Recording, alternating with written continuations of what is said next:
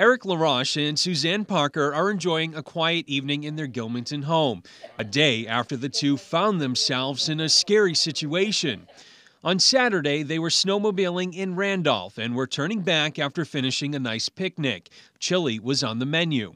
We went up around this little thing and we were like going 5 miles an hour. And we tipped over and I fell.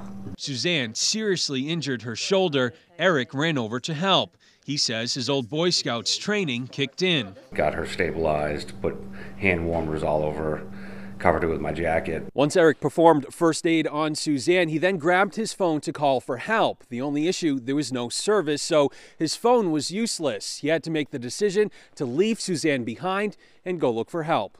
Eric describes it as the longest 10 miles of his life. The same could be said for Suzanne. At first I was freaking out a little bit, but then I tried to do a little yoga breathing and calm myself down and think happy thoughts and, said some prayers. Eventually, Eric came across a house and was able to dial 911. And I headed back, to get her. I knew it had been a little while.